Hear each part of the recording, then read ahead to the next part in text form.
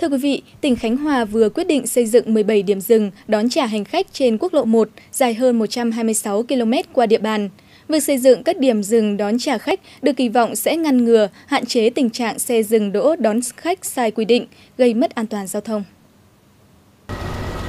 Những điểm này là các công trình đường bộ dành cho xe ô tô vận chuyển hành khách theo tuyến cố định, dừng để hành khách lên xuống xe trên hành trình chạy xe. Tại điểm đón trả khách, chỉ cho phép mỗi xe ô tô vận tải hành khách tuyến cố định được dừng tối đa không quá 3 phút. Ngoài ra, trên quốc lộ 26 qua Khánh Hòa cũng được đặt điểm dừng đón trả khách. Theo quy định của Bộ Giao thông Vận tải, tài xế lái xe vận tải hành khách trên tuyến cố định có trách nhiệm đón trả khách tại bến xe nơi đi, bến xe nơi đến, các điểm đón trả khách và chạy đúng hành trình. Còn hành khách có trách nhiệm phải chấp hành lên xuống xe tại các bến xe hoặc các điểm đón trả khách theo quy định.